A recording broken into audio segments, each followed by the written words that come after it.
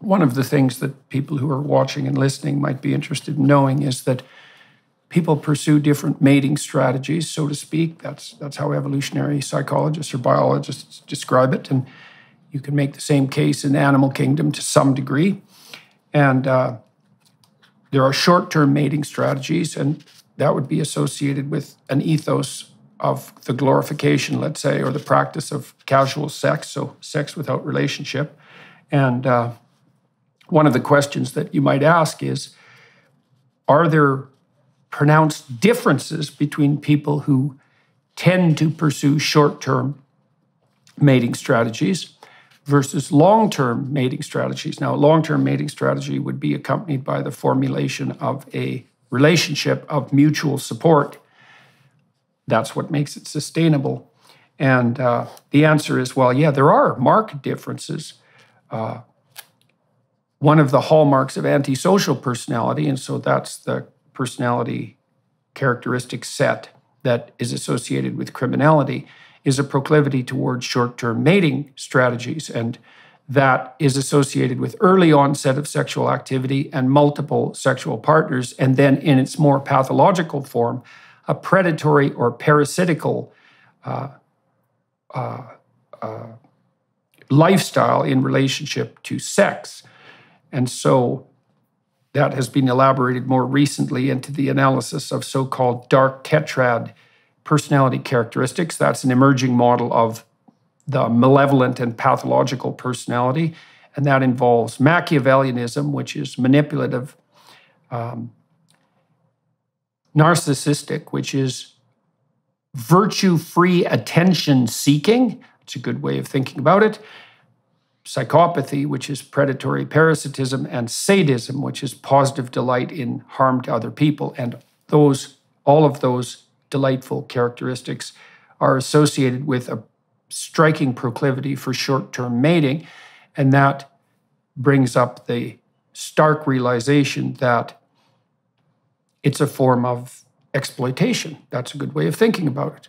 And it's fundamentally the exploitation of women, because here's a good way of defining women. Since we don't know how to do that in our society anymore, we might as well start with basics. And throughout the animal kingdom, and this is true all the way from sperm and egg up to fully embodied being, the female is almost inevitably the sex that pours more resources into reproduction. So that means that women have bear a higher cost for sexual reproduction. In case anyone's still too stupid to actually understand that, might as well make it explicit. And what that also means is that if there's exploitation going on in a sexual relationship, it's most often, although not always, the male who has less at stake exploiting the female who has far more at stake. And it's enticing for young women to believe, I suppose, if they want to pursue hedonic pleasure, that they can escape from that reality, but it's very difficult to. So that's one element. Then the next element with regard to morality is,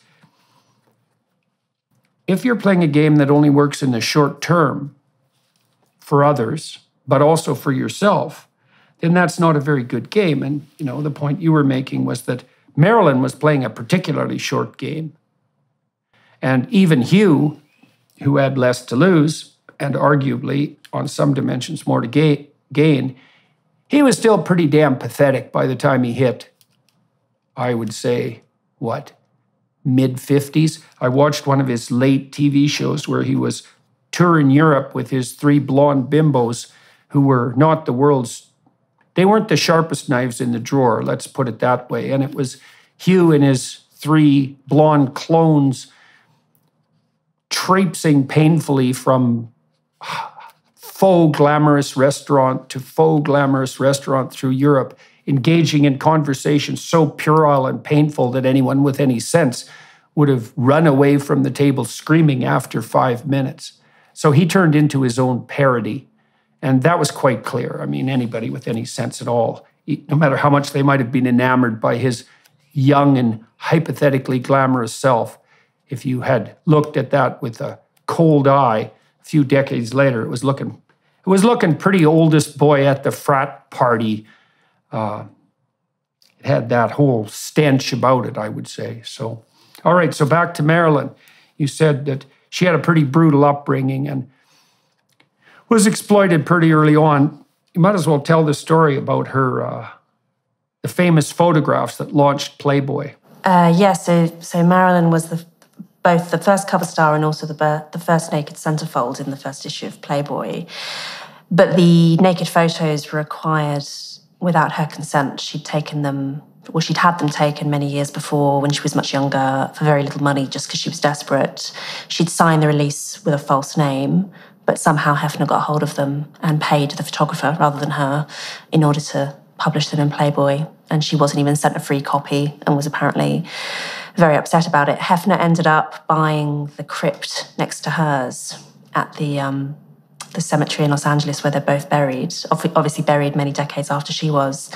But they never actually met in real life. So this whole kind of relationship between the two of them was very much initiated by him.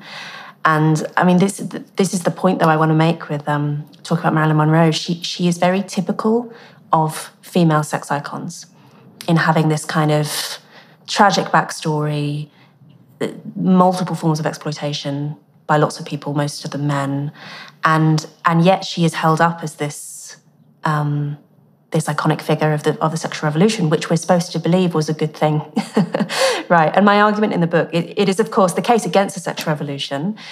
My argument is not that it was entirely bad. I don't think you can paint any huge historical event as entirely bad or entirely good, but I think that it has been falsely presented mostly by progressives through rose-tinted spectacles, and this is my attempt to counter that. Yeah, well, there's no doubt she was an iconic figure and still is, and part of the reason, it's hard to say exactly why. I mean, there's something obviously hyper-attractive about her, and I heard her interviewed once in a radio station where she said she could walk down the street. I believe her genuine name was Norma Ray. Is that right? Norma Ray? And she said she could walk down the street as Norma Ray and no one would look at her. Or she could walk down the street as Marilyn and then people would just be attracted to her like mad. And so I want to run a hypothesis by you, given that that backstory for female sexual icons, and this is often the case for girls who get dragged or who agree to participate in the pornography industry, that they're often abandoned girls who have a history of fractured relationships and abuse. Now, so here's a hypothesis. You know that girls without fathers hit puberty 1 year earlier, eh? That's a real biological mystery, but here's a hypothesis. So imagine that you're bereft of male companionship and productivity and protection. And maybe that's because your culture doesn't have enough men. Sometimes that happens after wars, for example, or maybe you're just in an economic niche or a social niche where you're unfortunate, So now, why would you develop a year early from a puberty perspective? Well, the answer is, one of the ways that women can attract male attention, obviously, and therefore, in principle, companionship, protection, productivity, all of that might come along with a real relationship, is by being sexually attractive and available.